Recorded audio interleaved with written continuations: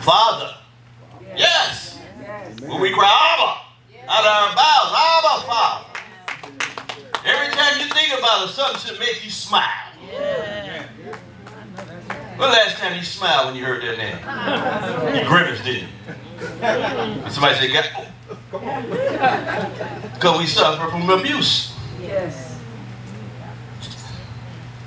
I know. It's quiet in this Baptist church. We do. Yes. We clench, we flinch, we draw back, we grimace. We don't have the fruit of the Spirit. Jesus. The fruit of the Spirit should be, when we talk about the Father in worship, ow! You should be out of yourself. They talking about my daddy.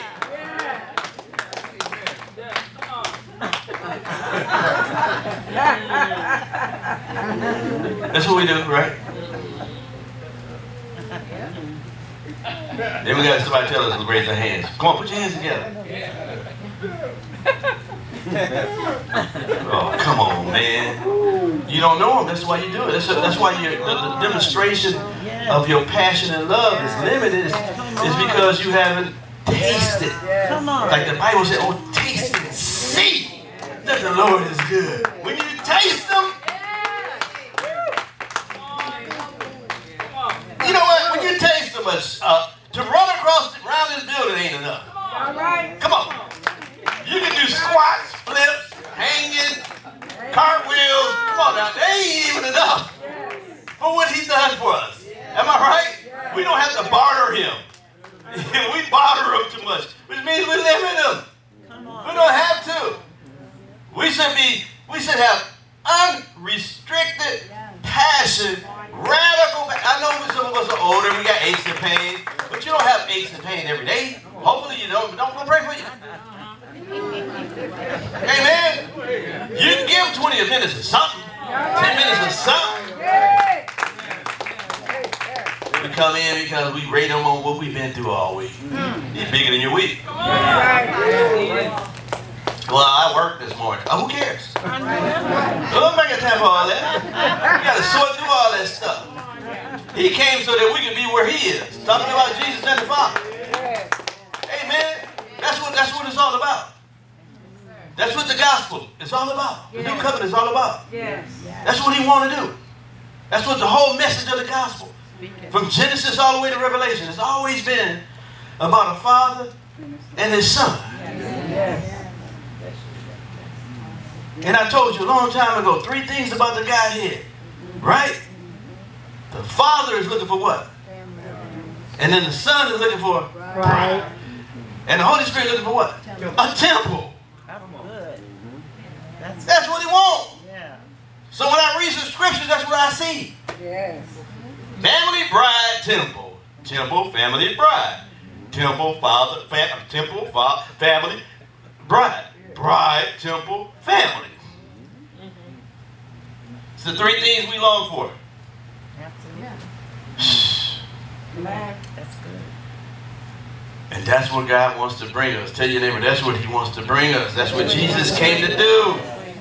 We got to answer that cry. That's what Jesus came to do. I'm all over the place, but let me finish because I got to get to 20. This is what he wants to do for us, y'all. That's what the Bible is all about. The entire Bible is about it. Bringing us into the same relationship that Jesus had. Is that too hard to believe? I say LGBT. That's what I say. You're like, uh-oh, where are we going with this one? No, I'm not talking about the one that they stole. I'm talking about Romans 3:4. Let God be true. That's LGBT in the church. That's what I'm talking about. I'm saying, let God be true.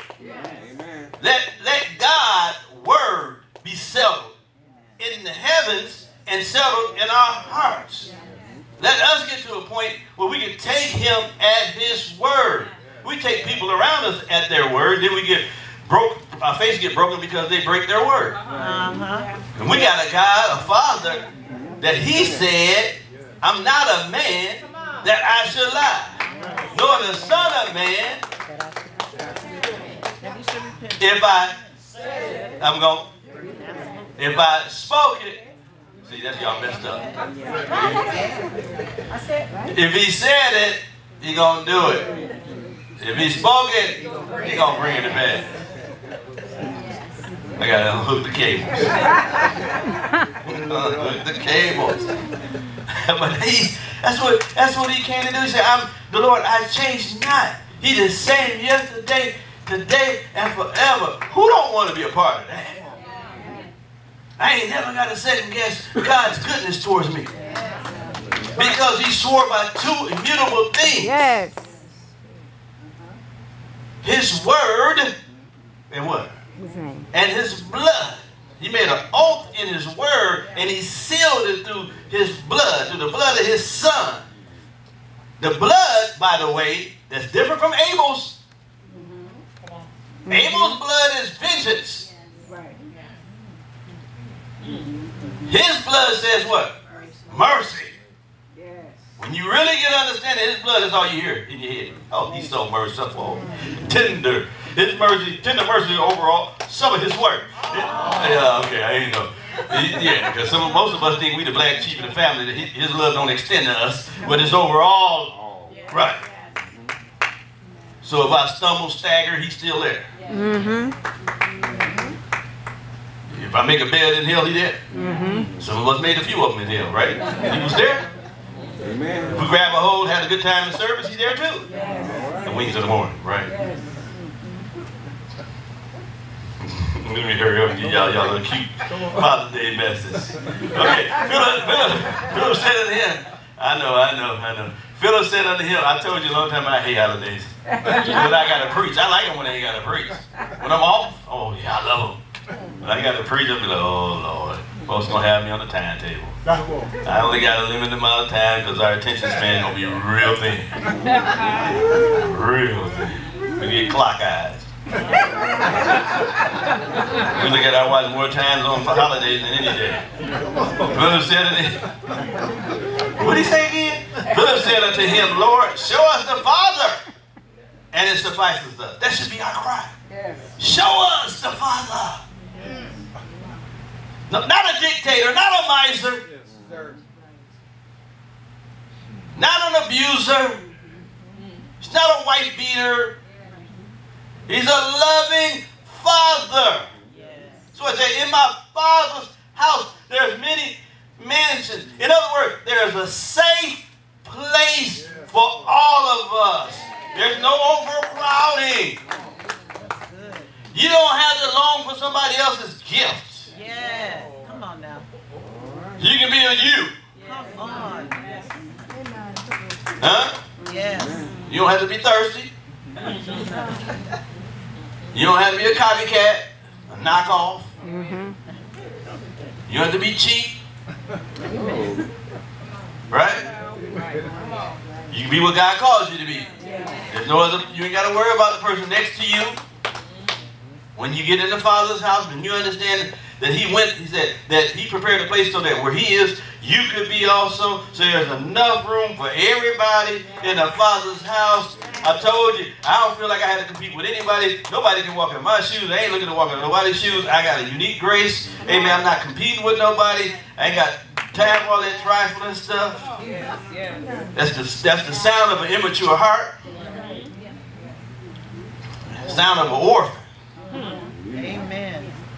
The Spirit of God bring you into adoption. It's the safest place in the earth. Amen. Never got to compete. You start saying nobody can pray like you, nobody can teach like you, nobody can prophesy like you, nobody can be like you. Amen. Ain't that's a powerful place, man. It's freedom. You talking about whom the Son set free? He will set you free. Let's move on. Verse 9. Jesus said unto him, have I been so long with you, and yet hast thou not known me, Philip? I like this as well. I'm serious. I don't do this for show. I do it in my head. He that has seen me has seen the Father. And how sayest thou then, show us the Father? So evidently he had a conversation with them to let them know that he was the manifestation of the Father. And yet, do all the works, all the demonstration, walking on waters, walking through walls, multiplying stuff. And Philip said, that ain't enough. Okay. Ain't that's what we do. Show me more. I don't believe what I've seen before. I need something that show me a different angle. Come on, y'all know what we do. So, yeah, I don't believe it. Just one more time, show me something different. So we keep fleecing God. Right? Trying to get him to do something outside his character. Right. And this. Believest thou not that I am in the Father, and the Father in me? The words that I speak unto you, I speak not of myself, but the Father that dwelleth in me, he doeth the works. So listen, I'm not a rebel. I'm not out here on my own. I ain't got my business cards trying to tell somebody who I am. I ain't got nothing to prove, Thomas. I mean, Philip. That's just one talking about. Philip, I ain't got nothing to prove. It's the Father in me. I'm securing my identity. That's what he's doing. He's verifying his deity. And actually, they call it a theosis. His blending together, merging together, it's hybrid man. Both God and both man. That's what it is. Okay, move on. But the Father dwelling in me, he does the work. Next verse.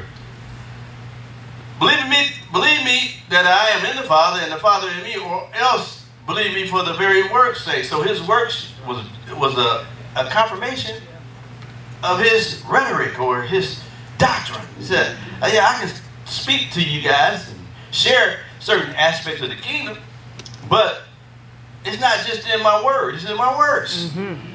Next. He said, verily, verily, I say unto you, he that believeth on me, the works that I do also.